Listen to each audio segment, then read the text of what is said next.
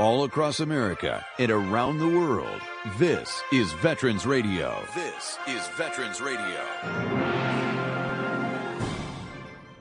And now, your host for today's program, Dale Throneberry.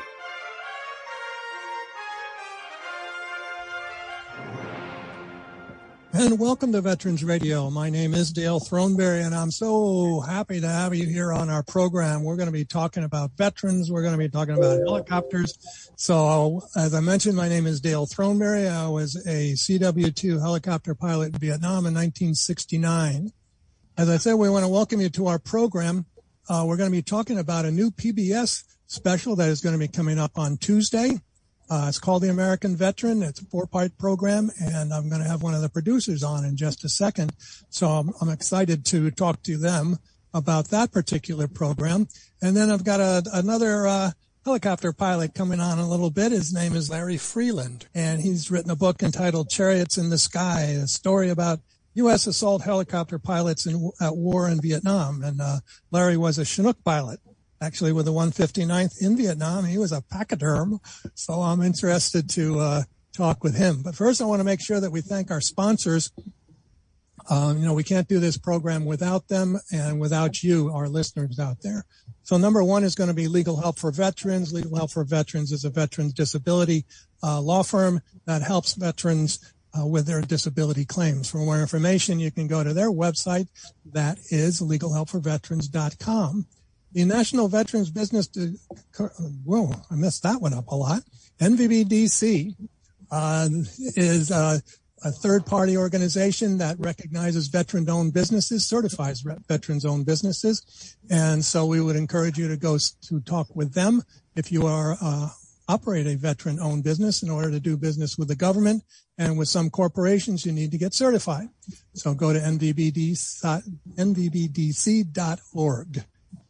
Eisenhower Center. The Eisenhower Center here in Ann Arbor, Michigan is a in-house treatment center for athletes, veterans, anybody who has suffered from a traumatic brain injury, PTSD, anything along those lines. And for more information, you can go to their website. That is eisenhowercenter.com.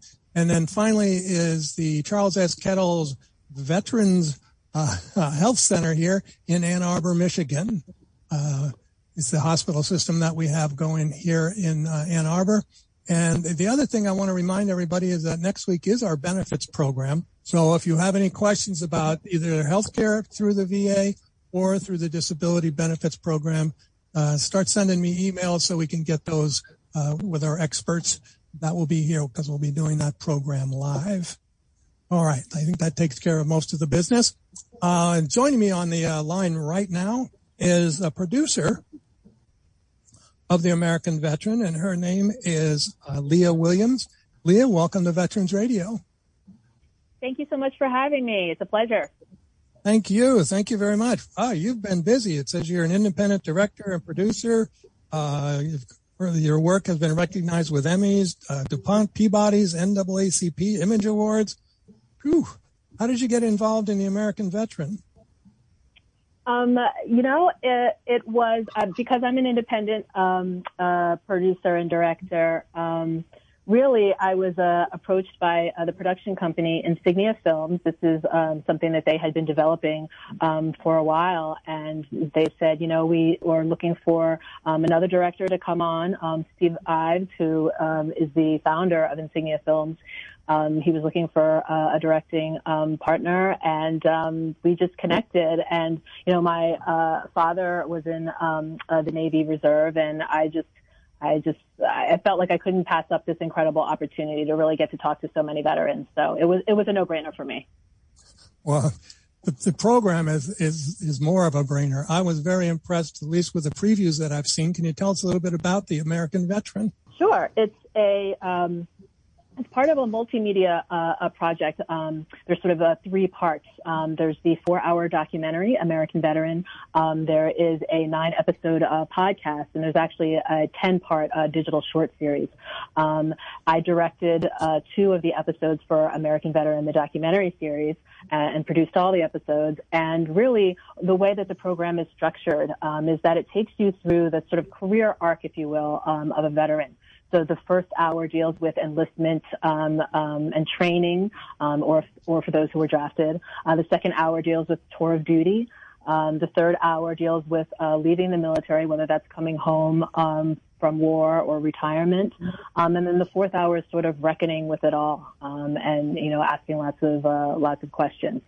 So yeah, that's really the structure of the program, and I just thought it was just a great way to not only showcase essentially what it's like to be a veteran, but it also to try and kind of close some of that gap a bit between civilians and veterans, to just give a better sense and have civilians have a better understanding, really, of what it's like to be a veteran.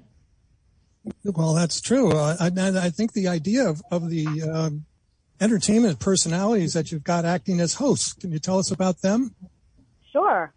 So yeah, we thought it would be a great idea to essentially have the narrators for each hour be veteran themselves. Everyone who's involved, who speaks on a camera or you hear their story, is a veteran. And so we wanted our narrators to be veterans as well. And so the idea is that we use their personal story to sort of help us kind of be the spine, if you will, through each hour. So the first hour, we're talking about training. Drew Carey, comedian, television host, he was in the Marine Reserve. And so we sort of, learn how he joins and sort of a bit about his training as we hear, from all the other veterans who show up in the program. The second hour, our host is Senator Tammy Duckworth. And her incredible story and her incredible sacrifice, and she takes us through what things were like for her. That third hour with Coming Home, we go on a journey with actor Wes Studi, a Native American actor and activist, and he's lived an incredible life, and it was really just important for us to make sure that we had someone who had been sort of asking some of those questions upon leaving the service. He had served in Vietnam, and so the idea that when he got back and trying to make sense of things, we wanted that to be front and center. And then the fourth hour is hosted by actor and motivational speaker J.R. Martinez. You may have recognized him from winning one of the cycles of Dancing with the Stars, but he has an incredible story, and that he was badly burned and injured while he was in Iraq. And so essentially his sort of the process of recovery and rebuilding. So yeah, we were incredibly fortunate to have these veterans join our program. Well, as I mentioned, we are talking right now with Leo Williams, who's one of the producers of The American Veteran. And it's a 4-part series. It's going to be on PBS starting this Tuesday, correct? Yes, correct. And I encourage everybody to watch this program. As I mentioned, the previews were really, I don't know what the term is. They were kind of addictive as I started watching them. I wanted to know more and more, and I can't wait to watch this program. So it's The American Veteran. It's on PBS. It starts on Tuesday, the 26th of October at 9:00 Eastern time, at least for the local listeners out here. I suggest that you check with your local PBS station and see when they're on. It's 4 programs, and some of them are really kind of intense, I thought. Would you agree? Yeah, I mean, I would say there's definitely an intensity there. We tried to get in some lighthearted moments as well, but I mean, I think, what we really wanted to do was to just to highlight what's really real. I think it's an intense time, and I don't think you have to have gone to war to feel the intensity of having served, and what it means to do your job, to have people rely on you, to have those bonds, to potentially be facing going into a war zone, to deal with the stresses and the traumas.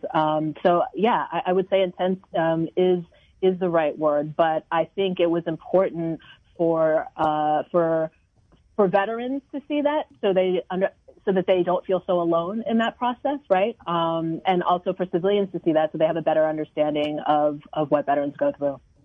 I thought that's a very good point, Leah, and I want to thank you for saying that. I've just got one line I wanted to take from some of your publicity that was out there. This is Teddy Roosevelt, and he's talking about the basic training. I think that's episode 1. He's argued that the tent where soldiers all sleep will rank among the great agents of democratization.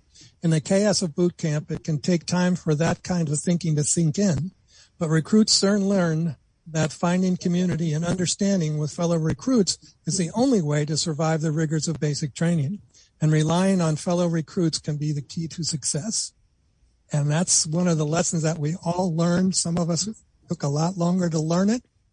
But it is certainly the important thing. It was the important thing that we had to know. Right. And, right. Relying on each other. Right. Relying on each other. I mean, I think that's one of really the key things that I took away from this was really the intensity of bonds that are formed among those who serve. You know, one of our veterans, Jake Wood, he was a Marine sniper who served in Iraq and Afghanistan. And he said, you know, you may not like a lot of people you serve with, but you love all of them. He said, I might not want to get a beer with everyone, but if they called him in the middle of the night, said they were in a dark alley and they needed someone, he'd be there in a heartbeat. And I thought that was really just a beautiful way to sort of talk about, you know, the intensity of the bonds, and the camaraderie that's formed, you know, through the process. Again, whether you served in a combat zone, or not, I do think there is, something special, about that time. Right. Absolutely. Absolutely. So I encourage everybody to do this. Leah, is there anything else that you would like to add?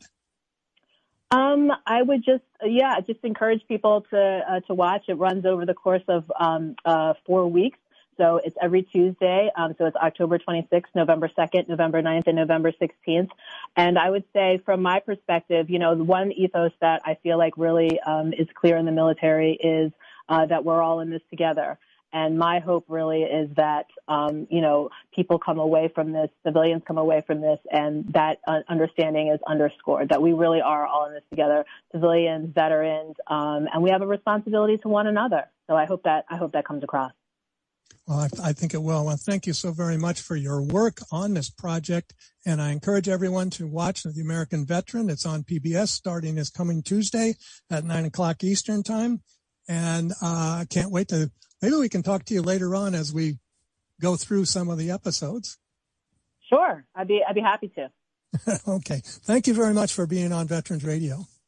Thank you. Thank you, Leah. All right. We're going to go into our next little interview here, but I've got a little segment that I want to play. And I'm sure that many of you are familiar. We have used this segment many times on Veterans Radio when we're talking about helicopters. And I think it's kind of a nice way of introducing our next guest. Joe Galloway, many of you recognize the name possibly. He's a military writer. He was involved. He was a journalist in Vietnam. He's the only civilian ever to receive a Bronze Star for bravery. He was in the Battle of the Ia Drang Valley. And he was in a film quite a while ago now, it seems, called In the Shadow of the Blade. And in his little dialogue or monologue that he gives is called, where he refers to helicopter pilots as God's own lunatics. So I'm going to play that little segment. It runs about 2 minutes. And when we come back, we're going to give you the opportunity to meet our next guest, and that's going to be Larry Friedman, Chinook pilot in Vietnam. So hold on. Here we go. We'll see if this works. I hope it does.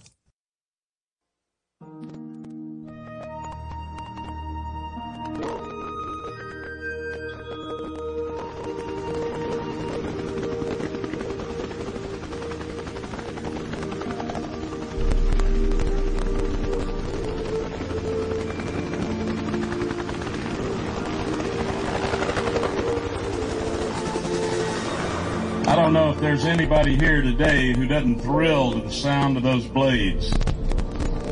That familiar whop, whop, whop is the soundtrack of our war, the lullaby of our younger days. To someone who spent his time in Nam with the grunts, I've got to tell you that noise was always a comfort. It meant someone was coming. Someone was coming to get our wounded. Someone was coming to bring us water and ammo. Someone was coming to take our dead brothers home. And eventually, someone was coming to give us a ride out of hell. Even today, when I hear it, I stop, catch my breath, and think back to those days. I love you guys as only an infantryman can. No matter how bad things were, if we called, you came.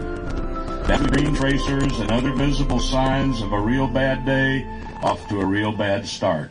To us, you seem beyond brave and fearless, that you come to us in a battle in those flimsy, thin-skin crates, and in the storm of fire, you would sit up there behind that thin plexiglass, seeming so patient and so calm and so vulnerable, waiting for the offloading and the unloading. We thought you were God's own lunatics, and we loved you. Still do. We're the fortunate ones. We survived when so many better men gave up their precious lives for us. We owe them a sacred debt to live each day to its fullest. What they're saying when you listen hard enough is this: we're at peace, and so should you be, and so should you be.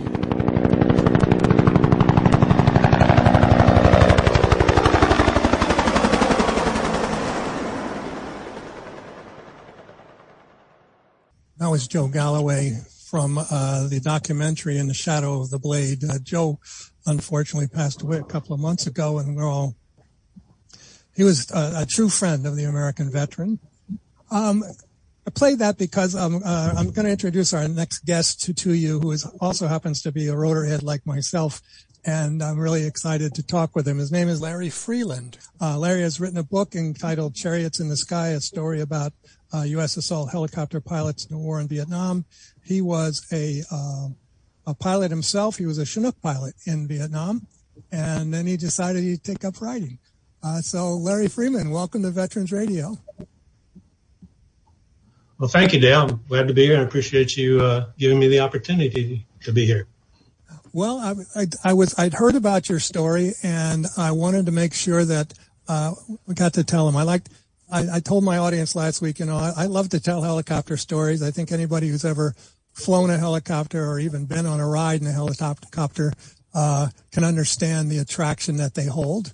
It's a magic carpet, and what other form of transportation can you go up, down, sideways, stop in midair, go backwards, and everything else that you want to do? I mean, it's a great story. So give me a little bit of your background as far as your helicopter experience.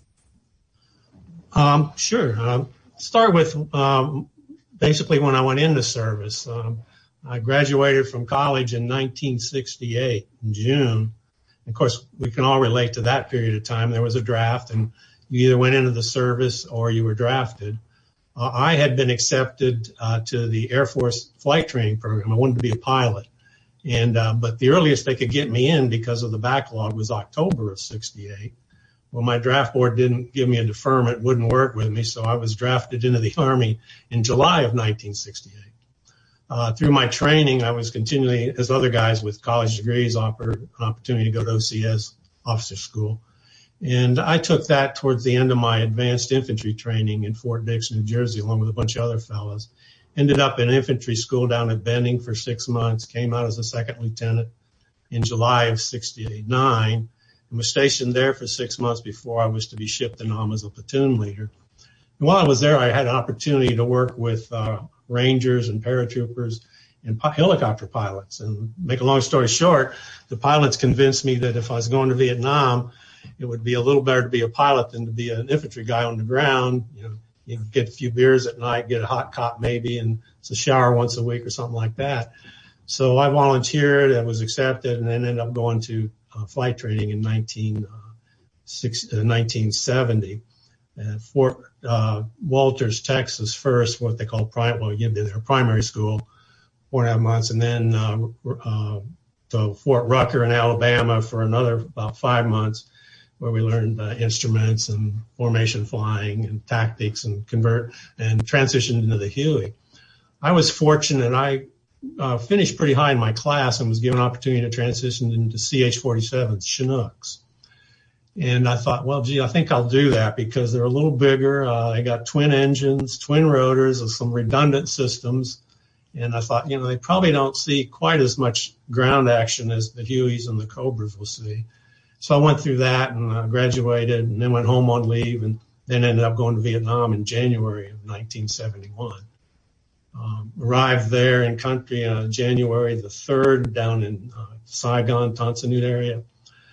We didn't know it at the time, but all the pilots that were coming into that area, Huey pilots, Chinook pilots, they were being sent up north. There was a big operation in the works. Of course, again, we didn't know that at the time, but virtually all the pilots that came in down in that part of the country were shipped up to the 101st. And I was one of them. And we ended up there probably about January the 6th. And in the 101st, everybody coming into country would be sent to what they called CERTs, Screaming Eagles Replacement Training School. And we spent about 6 days getting accustomed to the weather, the terrain, shoot some weapons again, try and get us a little bit more acclimated before we went to our units to begin our tour. While we were there, we went out on some patrols right outside the wire, not looking for trouble. We were too new for that. So after about a week, I was shipped back down to Fubai, where the main 101st aviation assets were. They were mostly in the Fubai airport and a little bit in Camp Eagle, which was near there, just south of Hue. I was assigned to A Company, 159th Aviation Battalion, Chinook Company. There were 3 companies, ABC, and for the life of me, I can never remember the call signs of the other 2 companies. But with the pachyderms, when I was moved in there, spent the first couple weeks getting acclimated to the reacquainted, if you will, with the Chinook, because I hadn't been flying one for over a month. And the more experienced pilots took me out and showed me the AO and gave me opportunities to fly up and down the valley there, the Asheville Valley, and fly up and down the mountains, resupplying the fire bases on the top of the Asheville Valley Mountains there. And then some weather flying, so on and so forth. And then somewhere in there, we had an initiation. I think most helicopter pilot companies had some form of initiation into the company brotherhood. I won't go into our initiation, but as a result of that, you would, showing yearly, you'd pick an icon that was our elephant pachyderms, and they were big wooden pachyderms. And you would pick one out before you started your initiation, and they'd tape your name on it, and then you'd be initiated. Take you 2 days to recover from that, and then we started flying. If you finished your tour after a year, you were able to take that wooden pachyderm home, and they would take the tape off and put a plaque on it, and then you could send it home. It was January, the end of January, the first day of February. I'd only been in the company a couple weeks. We were called into an operational meeting, all the pilots, and at that time we had about 28 Chinook pilots in our company, 16 aircraft. We were low on pilots, as the other companies were at that time. And we were told that there was going to be this massive incursion into Laos. They had reactivated Khe Sanh up there in the northwest corner of South Vietnam on the DMZ. And we would be, the 101st, all of its aviation assets, would be providing the air support, helicopter support for the Vietnamese military. They were going to send in about 22,000 Army soldiers, South Vietnamese Army, ARVN troops, and some Marines. And they were going to penetrate as deep as they could, about 60 miles into Laos, along a little road called Route 9. And as they went down that road, their infantry and their armor, they would plop in Marines and Rangers along the way on the higher peaks on the ridge lines that were on both sides of this road. And they would provide some security for the troops going down, making the actual attacks and moving deeper into Laos. And this operation was to be the first real big test of Vietnamization. President Nixon wanted to turn the war over as fast as he could to the south, and he'd been working on that the previous year, and it was picking up steam going into 1971. So in this scenario, it was to be about a 4-month operation, going a little more 60 miles into what was supposed to be a big base camp out there. And they were going to take that over, and on the way, take on any NVA they ran into and capture any supplies and weapons and so on that they could find as they did their movement deeper into the country. On paper, it sounded like a pretty good idea, but the whole operation was put together, we learned this later, pretty rapidly and probably not real well thought out. They clearly didn't put enough troops into it, and didn't factor into what the helicopter pilots, and I'm going to get to that in a minute, were going to face as they started trying to support the South Vietnamese forces in Laos. The year before, President Nixon allowed the Americans to go into Cambodia. You may recall that in '69. And they went in pretty deep looking for the NVA and the supply caches and the base camps. And that was very successful. They captured a lot of supplies. They destroyed a lot of base camps and took on a pretty big swath of some NVA. And they made a big dent in their camps in there, and it set them back almost a year. But when Congress found out and the media started reporting it, Nixon had to back off and he pulled them out. But using that as a game plan, if you will, they decided to do the same thing up in Laos. But they weren't going to use Americans because Nixon had no more authority to send Americans legally outside of South Vietnam.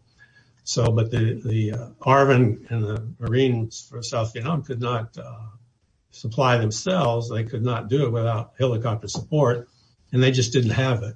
We were starting to train some pilots, South Vietnamese pilots, to fly Hueys and Chinooks, but they just didn't have the force, so it fell on the Americans.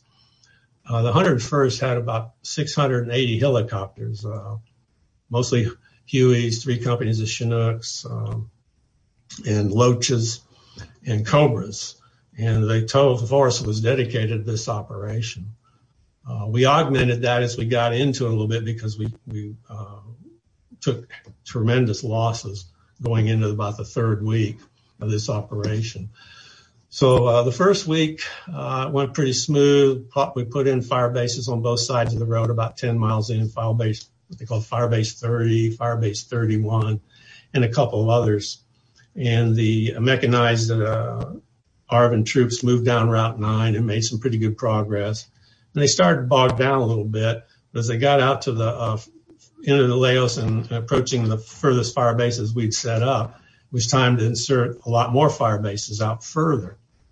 That's when it got dicey, the 2nd week going into the 3rd week. The further we went out and in deeper into Laos, setting these fire bases on both sides of Route 9 in the higher elevations, the ridge lines and the mountains, the intensity of the NVA activity just increased. They literally, and we didn't know that then, there's been an excellent book written since then, that there was a high-level spy in the MACV headquarters, an NVA spy who was a South Vietnamese, and he was passing on all the information to the North, Hanoi. They knew more than we knew, and they were waiting on us. So by the 2nd week, they were already anticipating where these fire bases were going to be, and as the Hueys, the salt companies, were bringing in the South Vietnamese troops to establish the initial LZ, they were coming under heavy fire. So, and that was the 2nd week, and it never let up for the next 7 weeks. Excuse me for interrupting. The name of this mission was what? It was called Lam Son 719, and the Americans called it Dewey Canyon 2. Okay, because I think there are many of I know I was talking to some other veteran friends of mine about what was coming up this weekend on the program, and they said, "Oh, I was part of that." And and if you could, I do want to get to your book, but all of this, I think all of this kind of leads up to it. Yeah. If you could tell our audience a little bit about the type of weaponry that the North Vietnamese were using at that time. And we were supposed to go over there and block off the Ho Chi Minh Trail, to eliminate their supplies. And of course, that didn't work too well. No, short version. By the 2nd week, going into the 3rd week, there was about 22,000 South Vietnamese troops moving their way into Laos. The North had brought down almost 65,000 troops.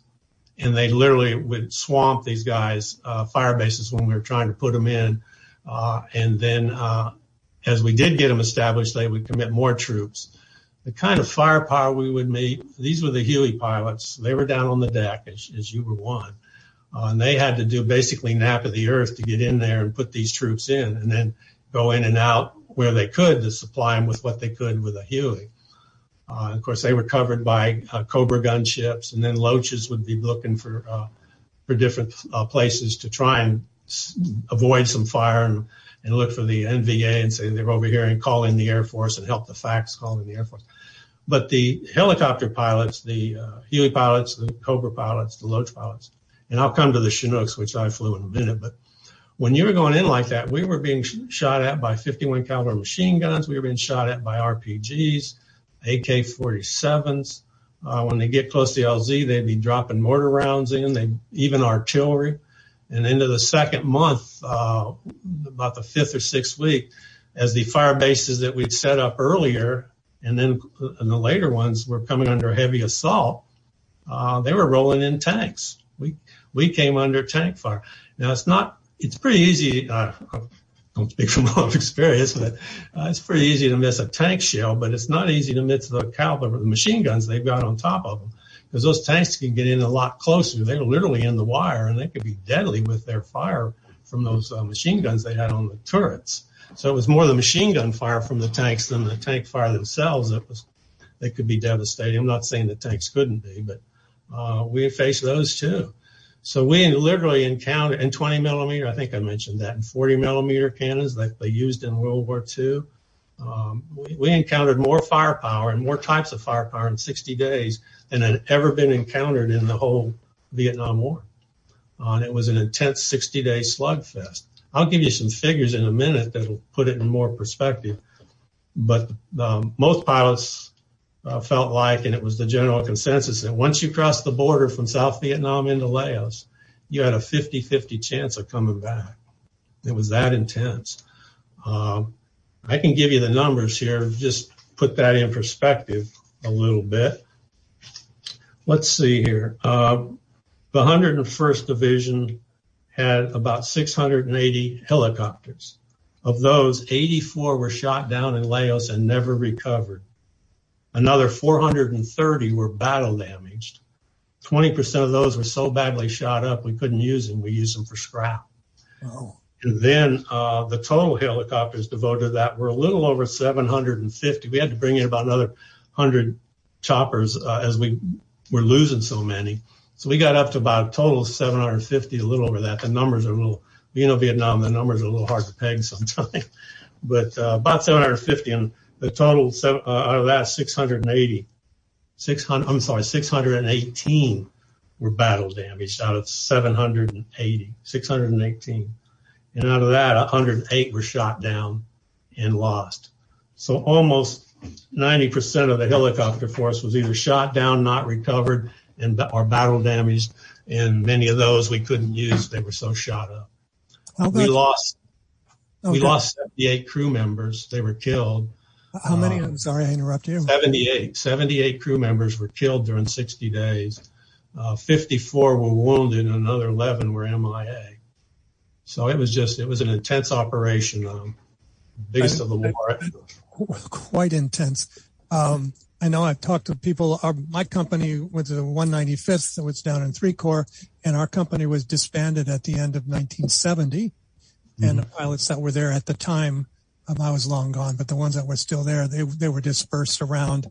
And the Army had this weird thing. I can't remember. I don't know what the rules were, but if you had X amount of time in country, you could go home. If you had less than that time, you got sent to another company to finish out your tour. Right. We picked up a lot of those fellows well into 1971. They started coming in to our unit about June and July as the other units were standing down. We got up to about 45 pilots by the end of the summer, and we'd operated during Lam Son with maybe about 25 to 28. So we could have used a little more help. I'm starting to feel guilty here because I was an instructor pilot for Huey's all of 1970 and up till May of 1971.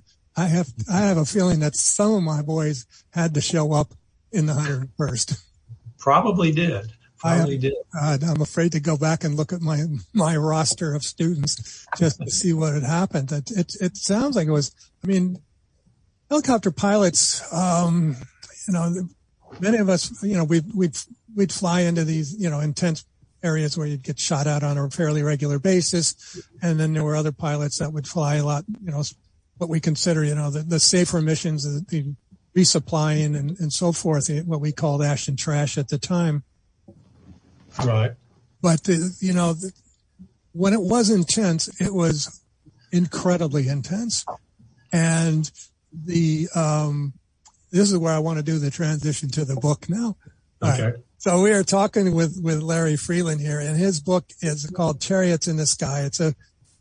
It sounds like a semi-biographical, fictional version of what he experienced those 60 days. How's that sound? That's pretty good.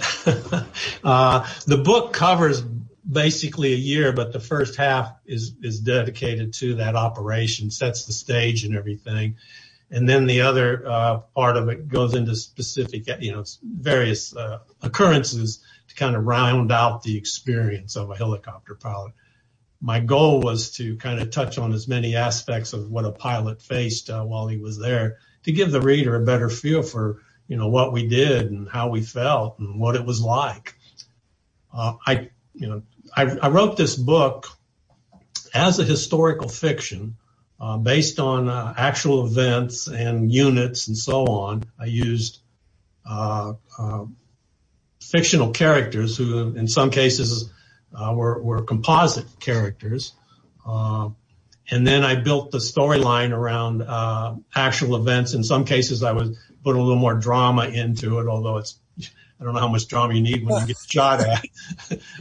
but I wanted to up the action a little bit more in some cases, if you will, and the intensity. So, and I wanted to do it in a first-person perspective so that when the reader got into it, my main character in first person is TJ, the captain infantry guy that's the assault helicopter pilot with the Eagle Company. And I wanted the reader, hopefully early on, to identify with him. And then at some point, they become TJ, and they just live his experiences and go through it. And when they get to the end of the book, they just set it down and go, oh, my goodness, I had no idea. Of course, if you were there, you could relate to some and maybe not all of it, if not all of it. But if you weren't, and I kind of wrote this more for the general public, and I wanted to give them a feel for this. There are a lot of great books out there written by other aviators about, their experiences and so on. There's probably a couple out there that are written on a fictional basis, but I wanted to do that with this one and let the reader, hopefully feel for TJ, and when they get done, say, oh my gosh, I just came back from a tour as a pilot in Vietnam.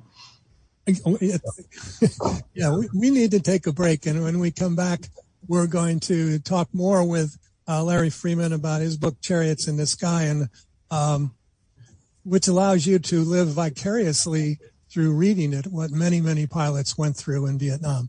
So we're going to be right back after this. You're listening to Veterans Radio. The Medal of Honor is the highest award for valor in combat given a member of the Armed Forces of the United States. There have been over 3,400 recipients of the nation's highest award.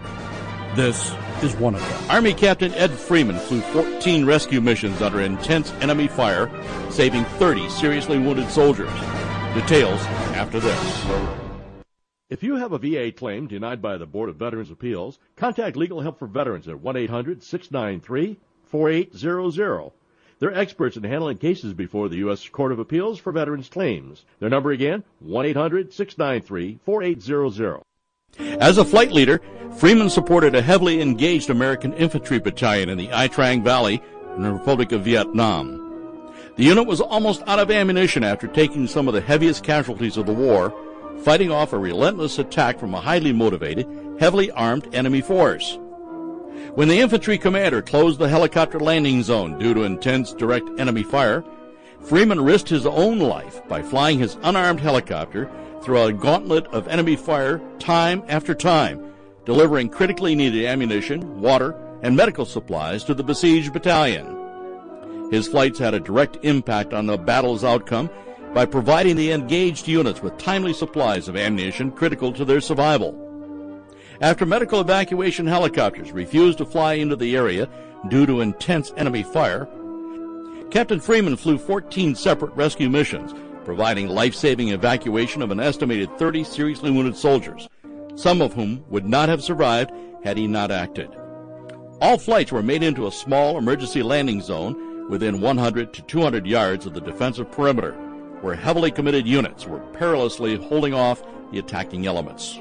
The Medal of Honor series is a production of Veterans Radio. Military veterans touch everyone's life. I'm guessing right now you're thinking of a veteran, a close friend, relative, Maybe it's you. Even the toughest of us sometimes need help, but don't know where to turn for support. You don't need special training to help a veteran in your life. We can all help someone going through a difficult time. Learn how you can be there for veterans. Visit veteranscrisisline.net. veteranscrisisline.net. A message from the U.S. Department of Veterans Affairs.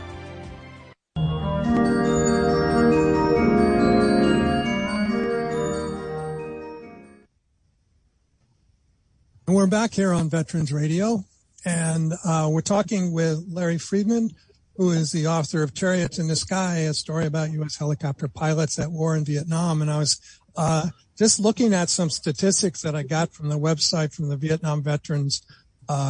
Actually, it's called the Vietnam Helicopter Pilots Association, is where I grabbed these numbers from. And it talked mostly about Hueys and so forth, but it talked about the number of pilots and crews that were killed in Vietnam, and it comes out to we got 4,000, almost 5,000 pilots and crewmen who were killed in Vietnam, which is a pretty high number considering the percentage of soldiers and so forth that were in Vietnam. If we took that 5,000 and put it up on the wall in Washington, that's 58,000 there. That's almost 10%. Yeah, it's a pretty high number. Pretty high number. I never realized that. I was really lucky. That's all I can say. It's a good thing to know that I could make myself so small. And, I didn't know I could do that. Yeah. But so you took this story. Actually, it sounds like, and we talked about this briefly beforehand, that you lived and you kind of made a book out of it by coming up with these other characters that we've all run into in the military, whether you were a pilot or you were a private. You always run into a bunch of characters. Yeah, we did. In my story, the biggest nemesis, everybody reads the book, comes back and says, I knew a person like that. And a couple other characters, you always got those kind of folks in a unit. So yeah, I tried to make it as real as possible without, using any one person. So I just kept them fictional and ran with it, so to speak. That's good, because if you're a company commander was anything like the company commander in the book, none of us would have survived. Well, my character goes through three of them, and the first one, of course, you got to read the book, but he epitomized to me a combat leader. Mm-hmm. And the last one does too. The middle one, probably not so much. not so much. And they rotated. Just reminded me, because I went through three. Sounds bad. I went through 3 COs myself, but they rotated every 6 months. Yes. They had to get their command time, because these are the career officers. Right. Yeah, our company commanders were majors for the Chinook companies. I guess Huey companies were majors and sometimes captains, or maybe both. But we had a major, and the XO would be a captain, the operations would be a captain, and so on and so forth. I want to touch for a moment. A lot of times people have read the book say, well, Larry, why did you write this as a Huey assault company and not a Chinook company, which I flew? And I wanted the Huey assault pilots and crews, they risked their lives, as all pilots did regularly, but they were closer to the action on any given mission. They got down there a lot. And of course, in Laos, they were the lifeblood for the soldiers, the South Vietnamese soldiers in Laos. Now, us Chinook pilots, we flew the big boys, but we saw our SAR action. When we would go into Laos, we'd go in at altitude, about 7,000 feet, and we only carried sling loads, stuff that hung underneath the helicopter. We couldn't carry troops into hot LZs. It'd be too many men lost if we went down. So we'd go in, and when we got over it, we'd fly to our fire base in trail formation with a good distance between each Chinook, usually anywhere from 4 to 8 of us. And could be 3, but usually 4 to 8. We get out there in our league, we get over the fire base, and we'd be, again, like I say, maybe 5, 6. But by then we come down a little bit. We'd still be well above the firing that was going on, except for if they had 40 millimeters. That stuff, if you get up there and you'd see this puffy black stuff flying around you. And then as we we got there, he would start down, he'd spiral. He'd turn that Chinook nose down. We'd be about a 30-degree dive, and we'd literally just spiral right down towards the fire base. And the closer we got, we started getting hit and shot pretty directly when we would cross 1,000 feet AGL. That's when they got pretty accurate with their machine guns, and if they had 20 millimeter, 40 millimeter, very accurate with that stuff. So once we got down around 1,500, 1,000 feet, we would really get into the heavy stuff. But as we got close to the fire base, the trick was as you got low enough down, you had to pull back significantly to slow your helicopter down. And in a Chinook, it's called a thrust rod instead of a collective, and you pull it up. Of course, you're pulling the cyclic back, and you're falling out of the sky at 1,500 feet a minute plus. And when you start jerking back on your controls to slow down, that whole Chinook just shakes itself. You feel like it's going to shake apart, and you literally trying to get it back under control, and you eventually do. And on a very short final, you just bring it in there and you just pop off your loads and you take off. But down at that level, we were real big targets because we're a lot bigger than the Huey. And it was rare that you didn't get out of there without having bullet holes and shrapnel all over your Chinooks, or at least some of it, some more than others. Because you got down there and there was mortar rounds going off by the third week. Every fire base by the third week on was under mortar and artillery attack. So we get into that same stuff, but we could get back out quick if we weren't all shot up. So we didn't have to be in there as long as the Huey pilots did. But when we went in, we saw our share, just what they put up with. But I chose to ride it from a Huey standpoint. Well, we were closer to the ground, I guess you could say. Not as close as the guys on the ground, thankfully. But was there any additional protection on a Chinook versus a Huey? I mean, I always tell civilians, guests that we have a static display of a Huey on. I said, just go up and, poke your finger on it and you'll know how thick it is. And it's, it's like heavy duty aluminum foil. That's about it. I don't think we did. We had the armored seat, which was the back and what you sat on. And then we had the little armored that you pulled out once you got in your seat. Mm-hmm. A lot of the guys in my company, I learned it when I got over there from some of the other fellas. I don't know if y'all did this, but of course we wore the chicken plates, the armor on the front of our chest.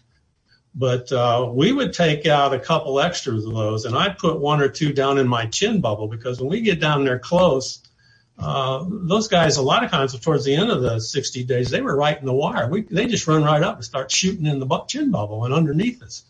And by having those chicken plates down there in the chin bubble, that, believe it or not, sometimes helped an AK-47 coming through the bottom. But no, we didn't have any more than you. But we did do that a little bit. And I have a friend who was a gunner and a crew chief on a Chinook. And how many crewmen did you have on a Chinook? 5. We had pilot, co-pilot, 2 gunners, and a crew chief who would serve as a gunner in the back of the Chinook when we were done with the mission, if we needed it. So we called it we tended to call it the Stinger in the back. But we had 5 men. Okay. Tell us a little bit about some of the adventures that you came up with for TJ, and part of the story is the losses that you go through when other crewmen are shot down, and how many times you wouldn't even get to learn the new pilots' names because you were afraid you were going to get too close to them. Yeah, in the story I tried to convey that. In that point in the war, units you went over as a replacement. You didn't go over as an entire unit, so you hadn't trained with these guys that you were flying with, and you hadn't been with them a while, so you didn't have close relationships. When 70, 71, particularly, pilots coming in would just go into a company that needed pilots, and it'd take you a while. You were the new guy, and it took you a while to get to know other people and them know you and kind of earn your stripes and everything. But you kind of learned that, some guys could handle it better than others, but you didn't want to get too close, particularly if you were flying a lot and you were losing a lot of men. 60 days doesn't seem like a long time, but it's a lifetime in a war zone. And, guys were getting killed, and you get new guys in, and they were putting them right out on the line. When we get new guys in that operation, we didn't have any time to train them. We just put them in the cockpit with you and say, okay, here we go. And then they didn't have a lot of time to learn what was going on. And that's true through the whole war, of course, not just our unit in this particular operation, but the newer fellows just had to learn and then go from there. But you didn't want to get too close to, I didn't, and a lot of other guys didn't either want to get too close to other fellows. If you've been there a while and you were losing a lot of fellows, it was just tough. In my book, I tried to convey that because I won't give it away, but of course, TJ, the main character. Well, you lose a few. Yeah. You have to read the book to find out who gets lost and who survives. But I found it such an interesting read from the standpoint that you were able to put in all of the emotion that so many people would go through. And that's what I meant about reading it. From my experiences that I started having my own little flashbacks to different episodes of my tour and my R&R and how important that was. The recordings that were sent back and forth between, husbands and wives and letters, and how important those things were and just surviving and just getting through it. Because it seemed like, I don't have the statistics in front of me, but, compared to World War II, the American soldier in Vietnam, the Marines and so forth, were exposed to combat much more often because of, one of the reasons was because of the helicopters, because we could take them in and, just put them anywhere. And, they didn't have to walk in or hike in. And, oh man, it's an emotional read. Trust me, folks. And I encourage everybody out there to get a hold of this book. Where can we get one? Well, there's several places. You can go to my website, LarryFreeland.com. And on there, you can go, you can read a little bit about the book. You can see the reviews I've been posting. I've gotten quite a few reviews from individuals and organizations that I'm very, very proud of them. But from there, you can go to buy a book, and there's 5 sites. There's Amazon, which is most everybody goes to, and it's on Barnes & Noble, and it's on, there's 3 others here. Let me pull those up. Kaboo, BAM, Books A Million, and another one called IndieBound. So you can go to my site and hit any one of those and order. I don't get an extra nickel out of going to my site. It's just easier for a person. Or you can go direct to your account if you're with Barnes or you're with Amazon. And then you can also go to your local bookstore. I've got a couple local bookstores here carrying it, but you can go to any, if you have your local bookstore that you like, you can go there and they can order it for you. Right. So, and then this isn't the last book in your writing career, is it? Tell me about some other things that you've got going. We've got a couple of minutes here. Okay. I proposed a trilogy. I wrote up a summary for writing a trilogy. And I had that on my mind for a while, and proposed it to my publisher, and he thought it was a good idea and said, write your first book. So I've been working on that since March, and I just this past week finished the last chapter. So I've got the first draft of my manuscript from book 1 of my trilogy, and now I've got to go through. What's the topic of that trilogy? What's the topic?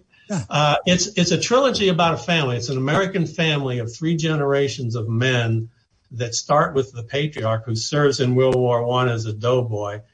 And the first book's dedicated to him, and it's going to be historical fiction. And then the second book, he's going to have a son, and the second book's going to be about his son. He's going to be a career military man and be in World War II, Korea, Cold War, Cuban Missile Crisis, and start of Vietnam. And he's going to have 3 sons who are going to go into the third book, and they'll all serve Vietnam War through our current wars. Okay, that's not there. I'm anxious to keep me on your mailing list. I'd be happy to read those and help you out. I want to thank Larry Freeland very much for being on Veterans Radio today. The book is Chariots in the Sky, a story about U.S. assault helicopter pilots at war in Vietnam. It's such a great group of guys that we got to know during that time period, and to be part of that organization it was such an honor. I didn't even realize it at the time, of course, but as I look back on it, we did a lot of good things. We did. So thank you very much, Barry. Well, thank you. I appreciate you having me on, Dale. Okay. We'll have you on again soon, I hope. Okay. Thank you. All right. We're coming up to the end of another Veterans Radio program. I want to encourage you to go to our website to watch or listen to some of our other programs. Also, that next week is our benefits program, and I want to make sure that you send your questions in if you have any questions for our experts on either veterans health care or the disability side of it and some of the benefits that you may be entitled to. I want to make sure that I do thank all of our sponsors again one more time, and that is Legal Help for Veterans. It is always a pleasure to talk to you. It's always an honor for me to tell the stories of these American men and women who are putting everything on the line just for you.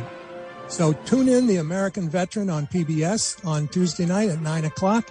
And until next week, this is Dale Throneberry, and I will see you then. You are dismissed.